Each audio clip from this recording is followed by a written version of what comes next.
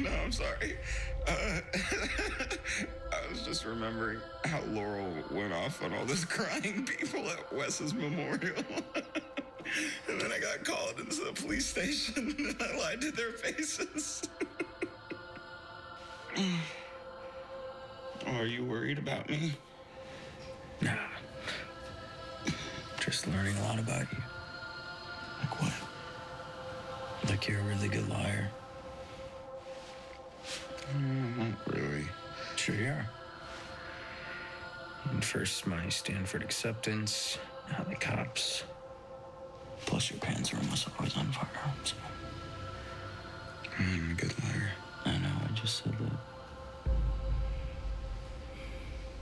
There's another lie, is what I mean. You know, the first thing you learn when you hack a system is to make sure you have an escape route that only you know about.